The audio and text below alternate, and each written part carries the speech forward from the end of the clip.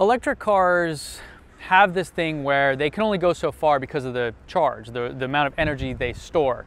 And the thing that you see online is not always what you're going to get in real life. Just like with the gas car, the miles per gallon may not be what the real world numbers turn out to be.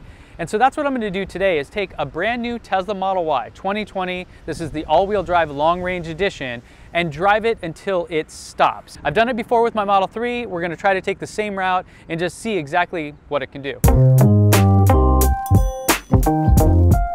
Before we get too far in the video, I want to mention today's sponsor, Climate Exchange. From now until February 24th, Climate Exchange is doing a fundraiser in which you can enter to win a brand new Tesla of your choice, and they're going to cover the cost of the taxes. So that could be a Model S, a Model 3, a Model X, or a Model Y, all for the cost of just one raffle ticket. On top of all that, the proceeds go to a good place here. Climate Exchange is a nonprofit organization that provides research, education, and advocacy tools to accelerate the transition to a low carbon economy, both at the local and state level. So it makes sense that they would be giving away a Tesla as the grand prize because, of course, they and Tesla share the same vision of a future that is full of renewable energy, and especially when it comes to transportation. So check out the link in my bio down below to enter the raffle, and don't wait. There's only 4,000 tickets available total, which is pretty good odds considering some of the other ones that are out there with much bigger pools. So thanks Climate Exchange for sponsoring the show, and let's get back into the video. All right, so we're passing through Escondido now, which is northeast San Diego County.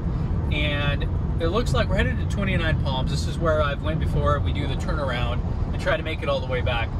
Right now we've got 252 miles of range, it says, and 146 miles of range to go, or 146 miles distance to travel. And it says we're gonna have 14% state of charge when we get there. So 14%, now in theory, if you just subtract those, you'll have over 100 miles of range left, which is something more like 30%.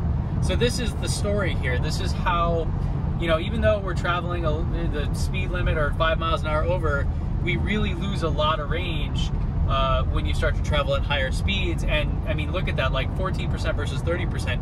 That's a big difference. Of course, you know, things can change between now and then depending on how the traffic goes and wind and all those, but we'll see what it's like when we get there. Hopefully we have more than that, otherwise we'll end up kind of like before, where we thought we could go much further than we really could.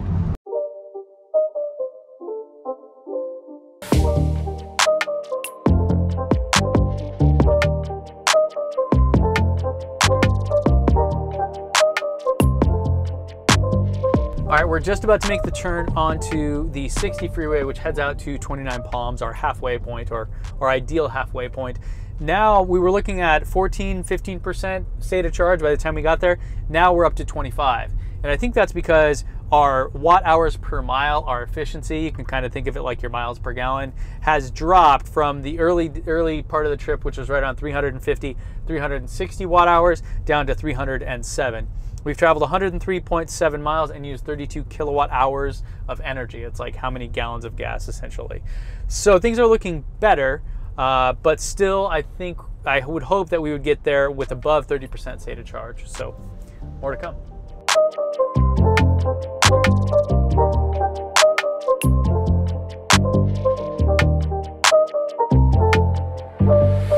Okay, we just stopped and ate really quickly here at the Cabazon outlet malls in California.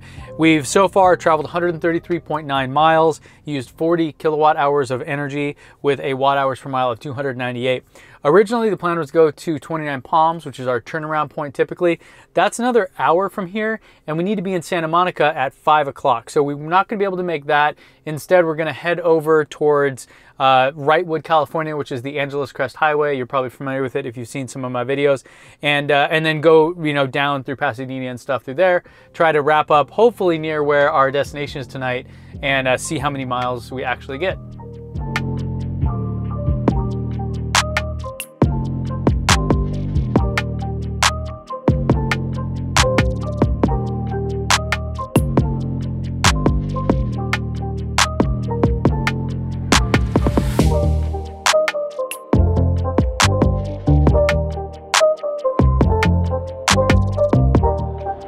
Well, we made it here in Hermosa Beach, California. We didn't drive until it ended, until it actually stopped for safety reasons. Last time we did this, we were kind of in a more controlled setting in a parking lot that had lots of space and wasn't super populated. Here we're on the streets of Los Angeles where, as you could imagine, there's tons of people, tons of stuff going on. It just isn't safe. But I did drive it all the way down to 0 miles. And the previous 2 times I did it, I got an additional 12 to 13 miles. So if you want to tack that on to see a true all the way to 0 dead mileage, I think that's a fair assumption. And I didn't want to leave you guys hanging there without the real detailed stats here. So I'm looking at Teslab, and this is the app, of course, that is like the Fitbit for your Tesla that tracks everything, all the trips, the efficiency rates, all those kind of things. It's totally free. You can get it at teslab.app. That's TEZLAB.app/Ben Sullins. And if you want to go premium and store longer data, it's about the cost of a cup of coffee per month. So that's the little plug for there. And with it, you'll see exactly what kind of stats I'm looking at here. Specifically, when I go to the track tab, I can scroll through all my previous trips, and here you can see the battery. Now this one is from the day that you saw me driving there. We used the entire thing and it took us 5 hours and 54 minutes. When I click on that, you can see the breakdown of high efficiency, medium, low, and then our phantom drain, which in this case was actually -1 miles. It's kind of funny. It must have been just rolling downhill. So with that, we can see that our total distance traveled was 252 miles, which is fantastic. I actually am really pleased with that. And most of that was in that low efficiency, and that is a large part due to the wind that we encountered on our drive. So while we were here, the overall average efficiency was 80%, which I think is fantastic. This is with the 20-inch Uber turbine wheels, so that does play a factor. If I had the Aero wheels, I would expect more. But still, Tesla rates this car at 322 miles or so with the wheels that are on it. So they should be able to get that. And you may have noticed that there is a bit of battery degradation, which I'll show here in a second. And that, I don't know where it's from, but just prior to us doing this test, there was a software update that increased the range from about 299 was what I was getting before to 315, 314. So that's what we were starting with. Well, I wanted to make it the best possible scenario to just really see what this thing could do. So the climate on and Sentry mode on here, the climate on is when we were not in the car, but the climate controls were still on. So that's not just like overall climate usage. That is from essentially when we went to grab a quick bite to eat and came back, the climate was on for 12 minutes there without us actually being driving. Sentry mode was not on during the trip because we wanted to kind of conserve battery and see how that went. Then I can click here on view trips. And this is where you can see the detailed breakdown. Now, every time I stop, it was a new trip, essentially. So starting with the V3 supercharger down in Chula Vista here up to Cabazon, where I went to grab food, you can see that essentially, you know, the different colors of the trip is the different speeds. These little indicators are the most efficient and the least efficient.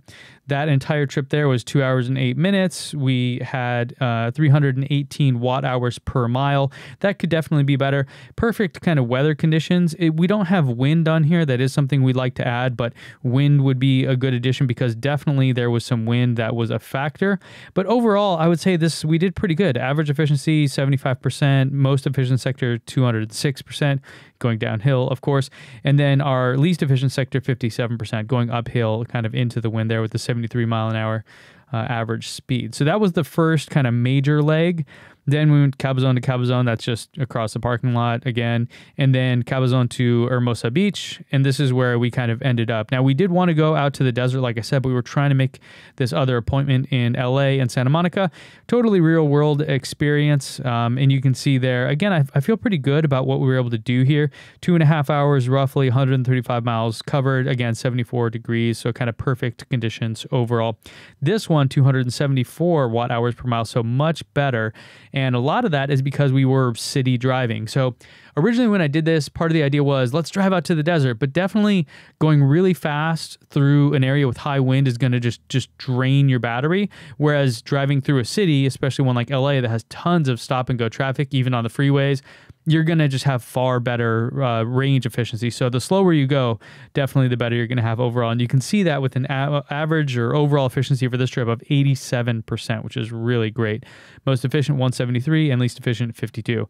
Now let's look at the battery degradation and talk about that with this car. So back here on the main page, and again, the car is sleeping, so you won't see that. Then I scroll down here, you can kind of see all the different views and all that. And the battery health one is the really interesting one. Currently, it's showing an estimated max range of 311 miles. This is after 3,975 miles. So we haven't even hit 4,000 miles on this car yet. Now, when I zoom in here, you'll see exactly what happened. See that orange dot right there that I'm trying to click on but can't? That dot is when that software update came into play. So prior to that, we were looking, you can see the bottom of the axis here is 292. So we were really trending down.